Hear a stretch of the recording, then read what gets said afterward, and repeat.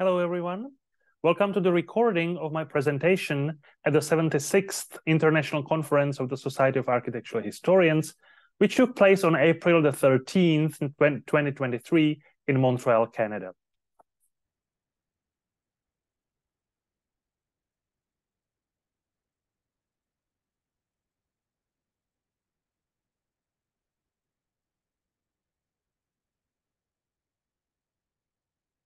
Dear colleagues, let me express my gratitude and excitement for being part of this marvelous panel, which aims for nothing less than to contribute to deconstructing the myth of a modernist architect.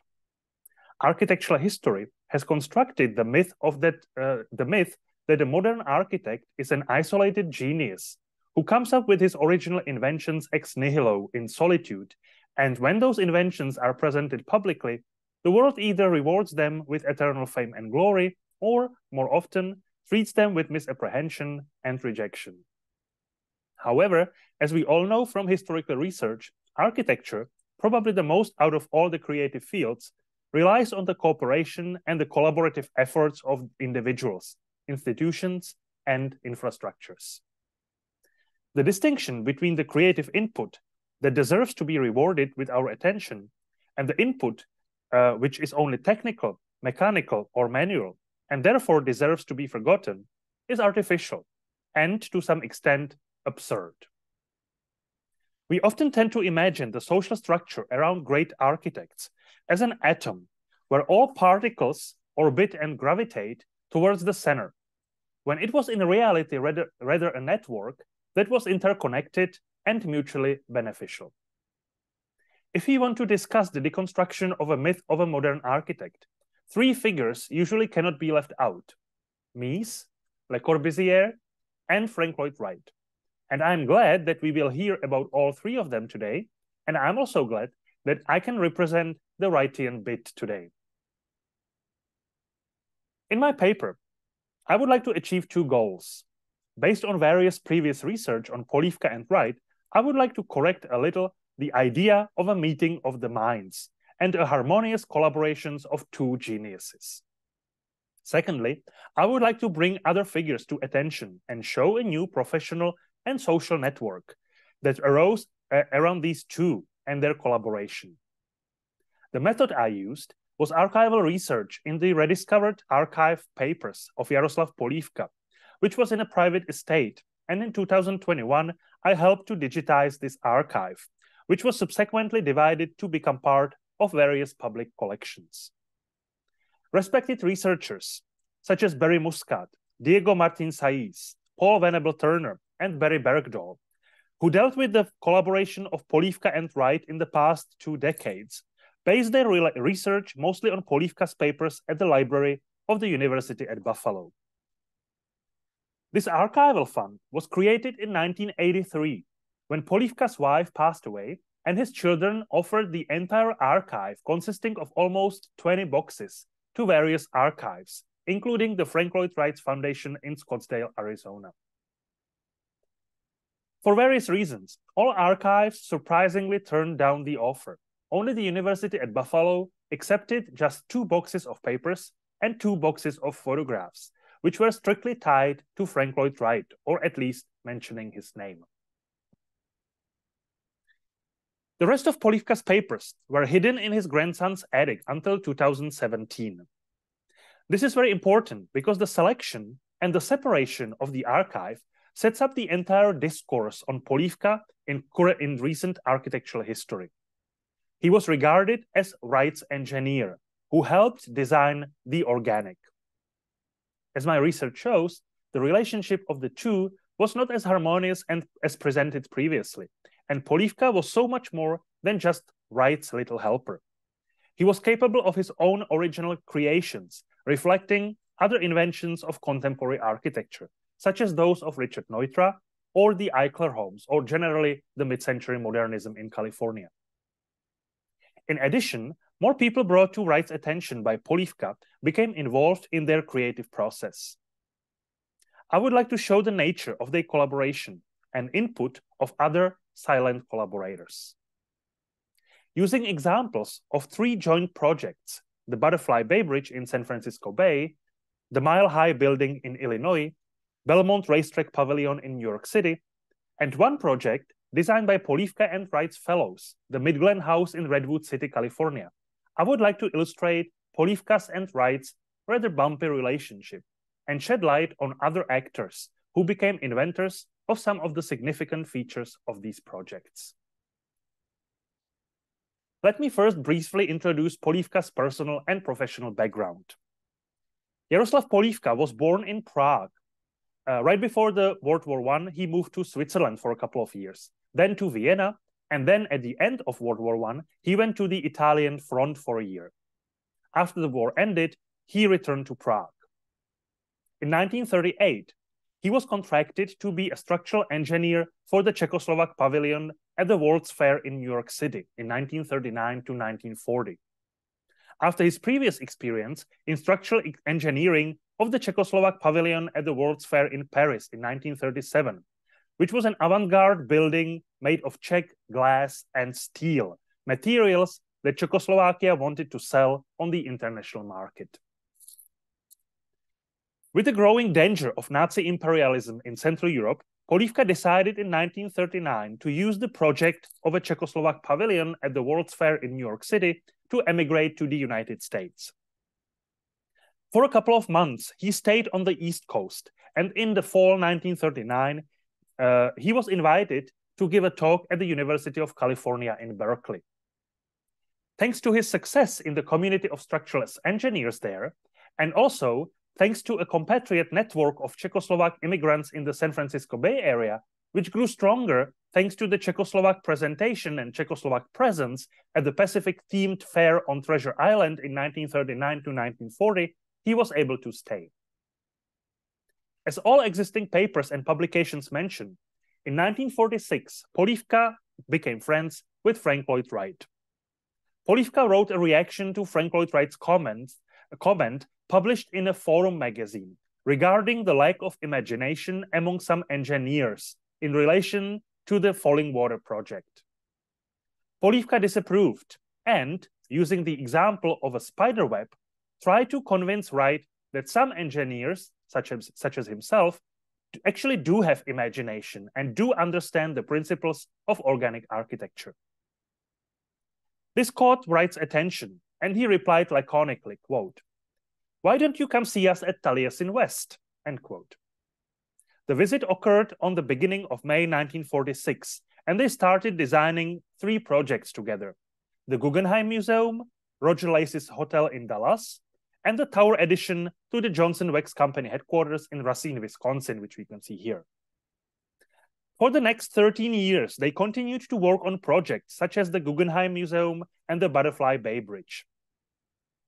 More joint projects came up over the years: the Mile High building in Illinois, the Belmont Racetrack Pavilion in New York City, and V.C. Morris Cliff House in San Francisco, which you can see here.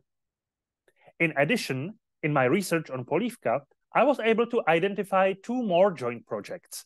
Polívka actually did some unspecified work on the V.C. Morris shop on Maiden Lane in San Francisco side, and also he suggested that he and Wright work on a bridge over the Panama Canal in 1958. The bridge over the Panama Canal was funded by the United States government. The process of designing the Butterfly Bay Bridge between 1948 to 1957 has been very thoroughly described by Paul Venable Turner in his book, Frank Lloyd Wright and San Francisco. However, Aaron Green, Wright's official representative in the Bay Area, is more highlighted there. Before he brought this opportunity to Frank Lloyd Wright, Polívka came up with his own idea for the 2 crossings over the bay. One of them was a multiplication of his 1940 Podolsko Bridge, which you can see here, designed right before he left Czechoslovakia. The other one was supposed to have an aluminum rotating middle piece, allowing large cargo ships to pass. You can see it on the top of the plan. Between 1948 to 1957, Polívka, Green, and Wright worked on the project together. While Green did most of the in-person negotiations, Polívka took care of the calculations and the press promotion, and Wright provided the overall idea, and of course, his brand. There was another lesser-known actor in this collaboration, P. Abea. Apparently, he was Frank Lloyd Wright's employee who created the core part of the butterfly Bay Bridge model and brought it to Polívka in 1952 from Arizona. It was believed that the entire presentation model was built by Polívka with his students at Stanford University. In March 1952, the model became one of the reasons for a major conflict between Wright and Polívka, which paralyzed their relationships for almost 2 years. There were multiple reasons, one of which was typical, Wright owing Polívka money. But another one was a misunderstanding as to who owned the model of the butterfly Bay Bridge, since the core was made by Abea at Taliesin West, but was then significantly enhanced, and there were pieces added to it, by Polívka and his students at Stanford. Furthermore, the completion of the model was sponsored by their common client, V.C. Morris. After this conflict, Wright did not speak to Polívka for almost 2 years, and even after that, the communication was never as warm as before. It definitely did not help that Aaron Green was not very thrilled with Polívka's relationship with Frank Lloyd Wright. He saw him as a threat and was literally telling on Polívka to Wright, defaming Polívka in the process. The work on the Butterfly Bay Bridge lasted almost 10 years and ended in 1957. Due to different approaches by the Bay Area municipalities on the traffic organization and the decision to connect the bay via a tunnel with what was later called the BART, Bay Area Rapid Transport, the idea of 2 more bridges didn't seem possible to Frank Lloyd Wright. So he used the design of the Butterfly Bay Bridge in his Baghdad project. Jaroslav Polívka learned about it the hard way from a reproduction in Architectural Record, and, as his correspondence suggests, he could not have been more disappointed. He did not see the situation with the Bay Area crossings as hopelessly as Wright did, so he contacted Henry Tweed, a local engineer who was involved in designing the Richmond-San Rafael Bridge, and they updated Polívka's original plans and connected them with the rather ecologically disastrous Cull Water Project. The Cull Water Project proposed that the water in the bay be desalinated by leading all freshwater streams in Central California to the bay and building a dam across the bay.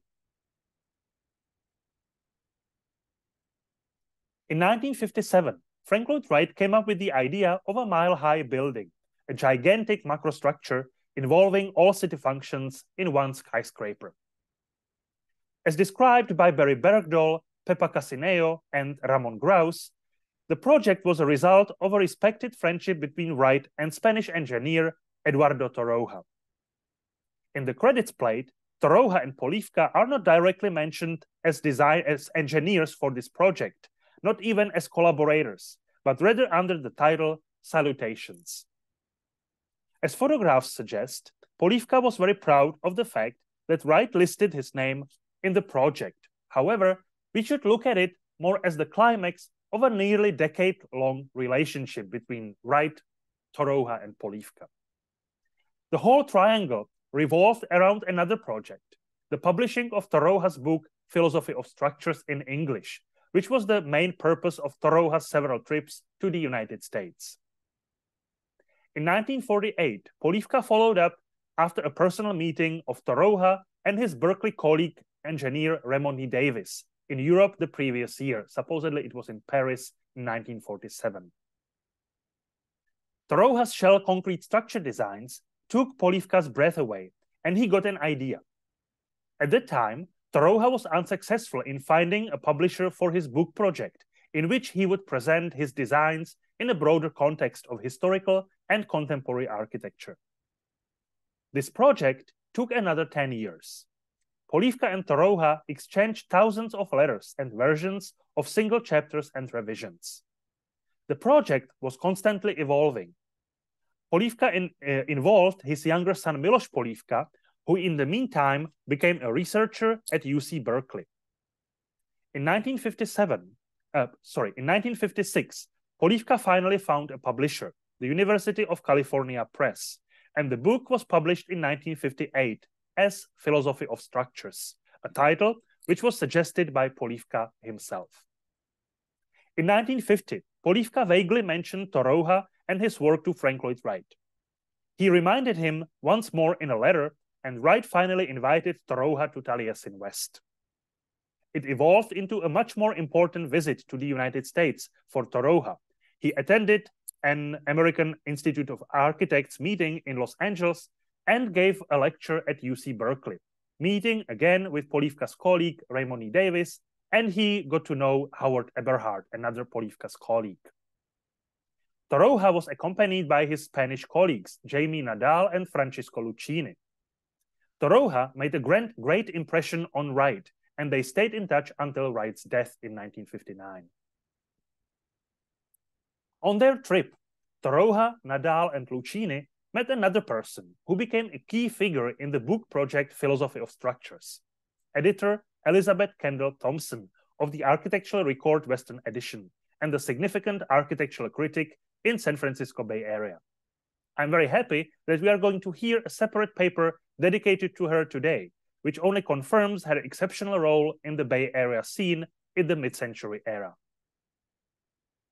After Kandell Thompson met with Torroja and his colleagues in 1950, Polívka asked her to edit the manuscript and anglicize it, because his translation from Spanish to English wasn't very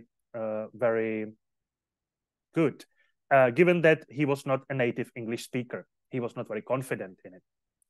Work on the manuscript progressed very slowly, as both Torroja and Polívka were constantly adding to and changing the manuscript.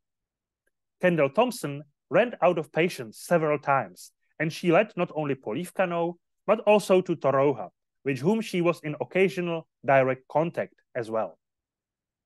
In the spring 1952, Torroja wrote to Polívka,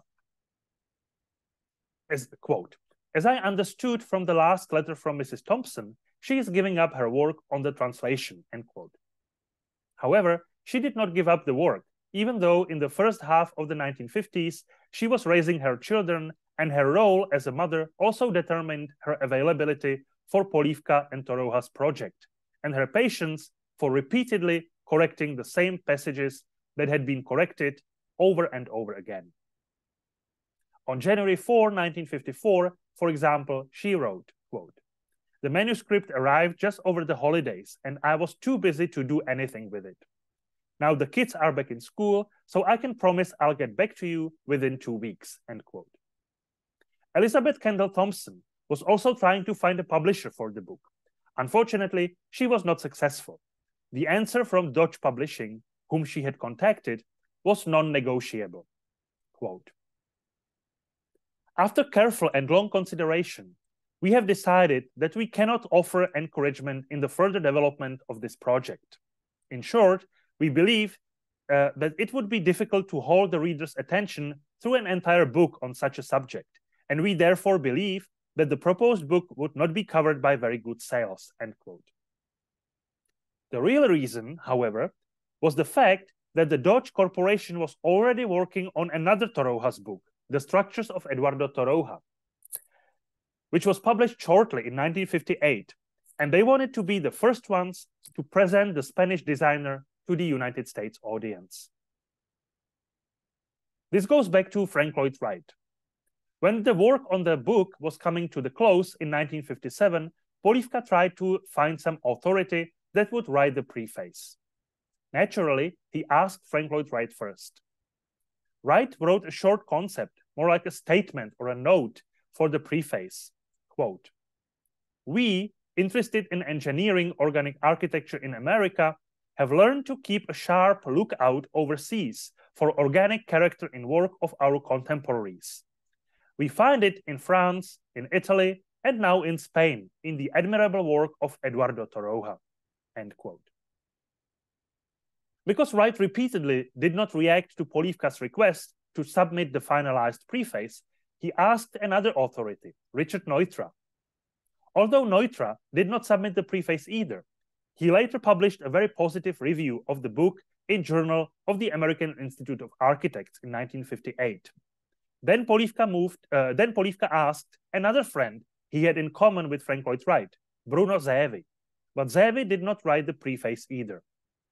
In the published book, we can find a preface written by Polívka himself, along with his son Miloš.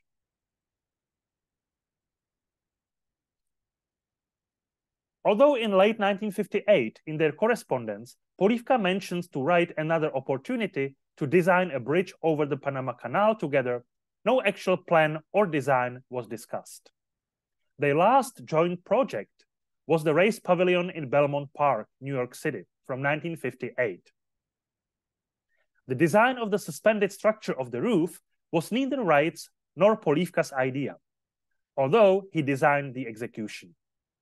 It was actually a result of two patent proposals from 1940s and 1950s, which Polívka was involved in together with Victor di Suvero and Paolo Chelazzi.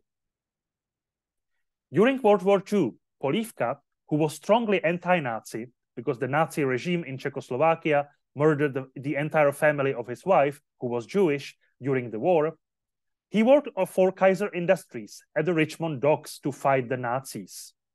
And it was during this time that Victor di Suvero, an Italian diplomat who worked in China in the 1930s, arrived in San Francisco and befriended Polívka. Apparently, di Suvero was also interested in construction design. Their warm friendship grew into a professional collaboration, and Jaroslav Polívka started to prepare two patent applications with him. They were both very ambitious. The first of Polívka's and di Suvero's joint patent ideas from 1951 was a suspended construction system that would prevent deflections, or at least minimize them significantly. In their patent proposal, they tried to apply their invention to the Golden Gate Bridge, which used to swing a lot in the wind at that time. And they wanted to prevent it from the unfortunate fate of the Tacoma Narrows Bridge in the Seattle area that collapsed in 1940. The second one was a structural support system that was designed to prevent the Leaning Tower in Pisa, Italy, from further collapsing. In the second half of the 1950s, they both tried to promote their idea in Italy, for which di Suvero contacted Bruno Zévi and introduced him to Polívka. There already was a connection between Zévi and Frank Lloyd Wright. Their first exchange, in the form of a letter, is stored at Wright's archive at the Avery Library in New York and is dated 1945. Zévi was a very active promoter of Frank Lloyd Wright's architecture in Italy. He published articles on him, he organized an exhibition in Milan of Frank Lloyd Wright's work, they exchanged Japanese prints, and he supported the protest against demolishing the Robbie House in 1957. Zévi also visited Taliesin West during the same period of time when Polívka was a frequent guest there. However, Zévi and Polívka never met in person, but Polívka apparently made a great impression on Zévi. Zévi was supposed to do the Italian promotion of their proposal to make the Leaning Tower of Pisa structure more stable, which he was unsuccessful with. But he nonetheless published di Suvero's article on Polívka in the magazine L'Architettura, of which he was the editor-in-chief at the time. In 1940, the same year when Polívka met di Suvero, Polívka met another Italian, structural engineer Paolo Chelazzi. Chelazzi also moved to China in the 1930s to get a prospective job during the intense building activities in China at that time.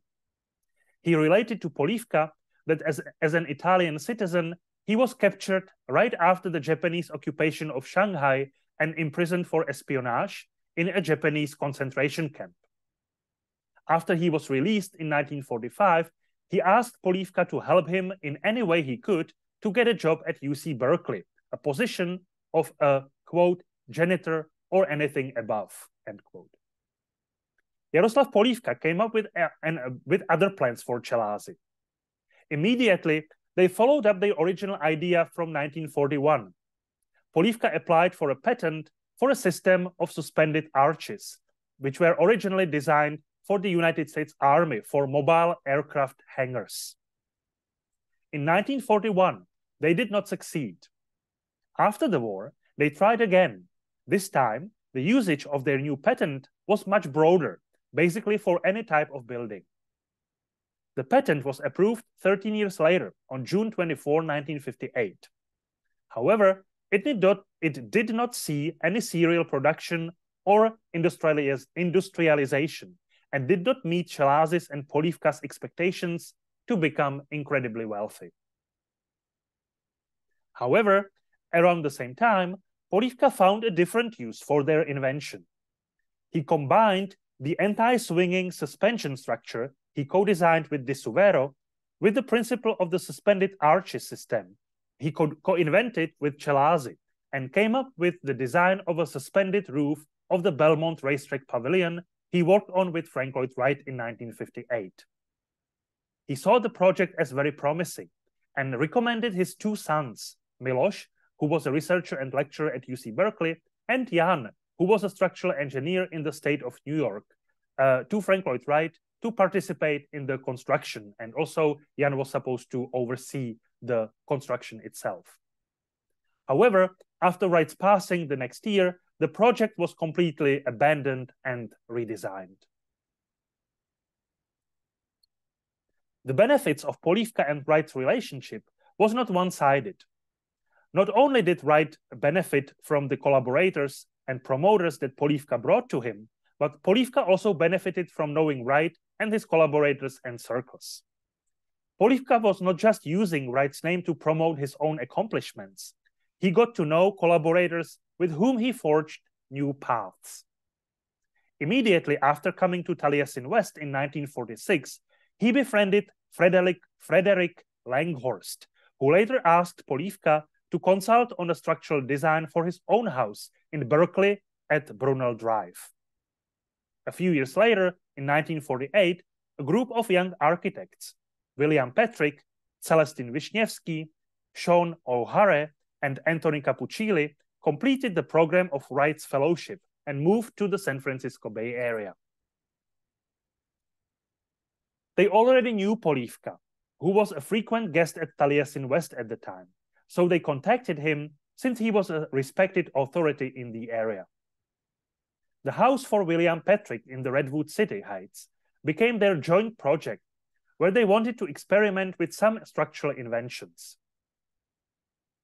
Using Wright's scheme of the Usonian house with an open living room, a tree growing in the middle of the floor plan, and small bedrooms aligned next to each other, Polívka revived the idea of Wright's textile blocks experiments from the 1920s and came up with his own version.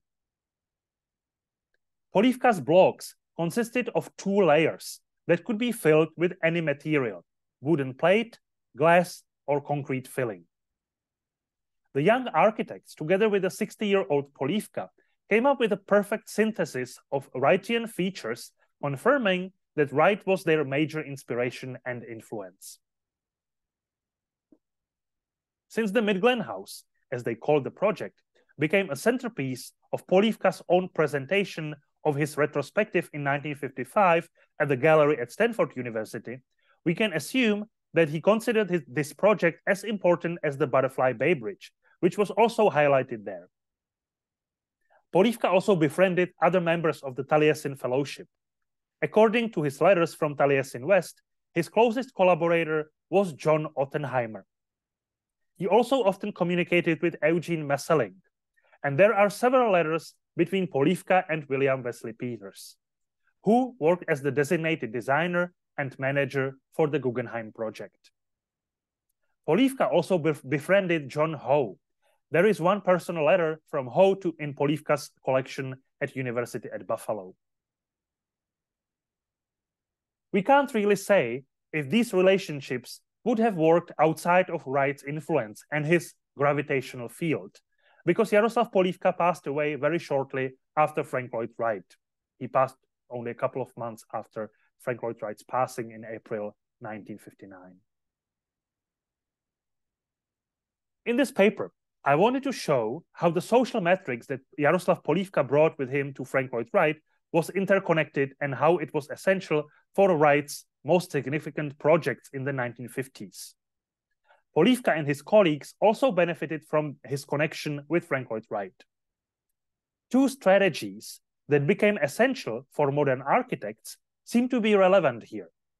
Firstly, applying for patents as a tool to ensure the uniqueness, originality, and seal their authorship. And secondly, creating relationships with editors, critics, and journalists, and making sure that the press will be extensive and positive, and therefore ensuring that the public opinion will be on their side. Polívka's bet on the patent system was unsuccessful, as was Frank Lloyd Wright's, but they were both correct about the power of mass media.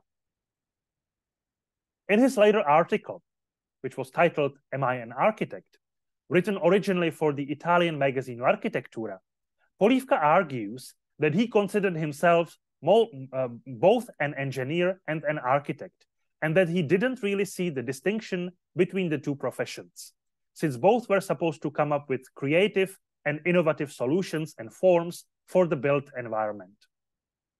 As shown in the examples employed, Polívka's role in various projects had to be renegotiated each time, and each time had a slightly different nature. He was an engineer who did the calculations, but he was also an organizer, manager, negotiator, promoter, writer, and an editor. And he invited others into what was rather a closed and exclusive fellowship, such was Frank Lloyd Wright's circle. By revealing the silent collaborators, administrators, managers, promoters, draftsmen and draftswomen, modelers, assistants, and numerous others, such as Polívka, Torroja, Chelazzi, Di Suvero, Zévi, or Kandell Thompson, as well as showing the three-dimensional links and dynamics of these relationships and motivations behind them, we create a historically more accurate image of what it means to be an architect.